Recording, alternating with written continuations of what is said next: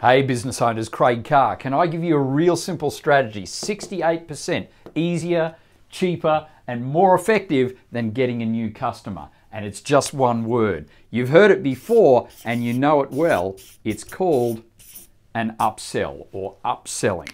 So what is an upsell? A lot of times I work with organizations that upsell, that's the kind of do you want fries with that?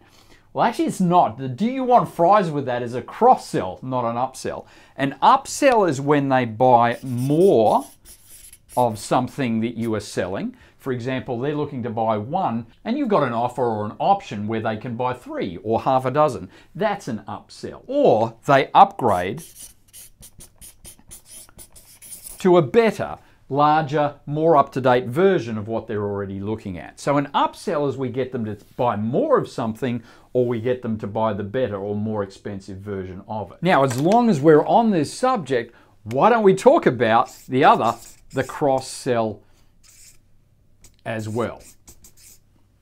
And the cross-sell is the do you want fries with that? So that is something in addition, something of value to the client, to the prospect that goes with or is complementary to the product that they're already buying. Now, the stats on this are interesting too as well, because 34% of people, that's customers that are already buying off you, 34% of them will buy the additional add-on product, the cross-sell product. But here's the caveat, provided you ask them to.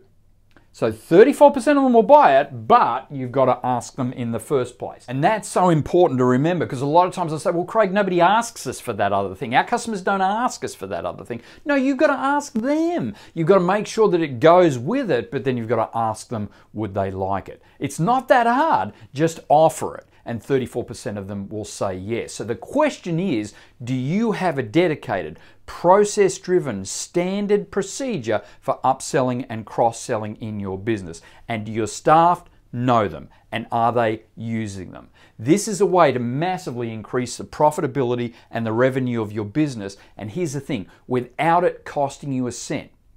Now, how can I say it doesn't cost you a cent? Because the customer's already there. They're already there to buy whatever product, and now you're talking about a better version or more of them or something else with it. That's where it affects your bottom line immediately. Look, I believe it's so important. I've actually dedicated a chapter to this in the new book, How to Unlock the Profit in Your Business. If you want to know how to make upselling and cross-selling part of what you're doing, why don't you click the link and grab a copy of the book. Here's the thing, if you're not even sure where to start when it comes to upsell and cross-sell in your business, and you certainly don't want to cross that line where you start becoming pushy and over the top with your customers, click the link, book a few minutes with me in my call schedule, and let's see how we can make this a part of what you're doing. So remember, 68% more effective than trying to get a new customer, and 34% more in sales if we just know the right kind and time to ask the right question. Are you making this work for you?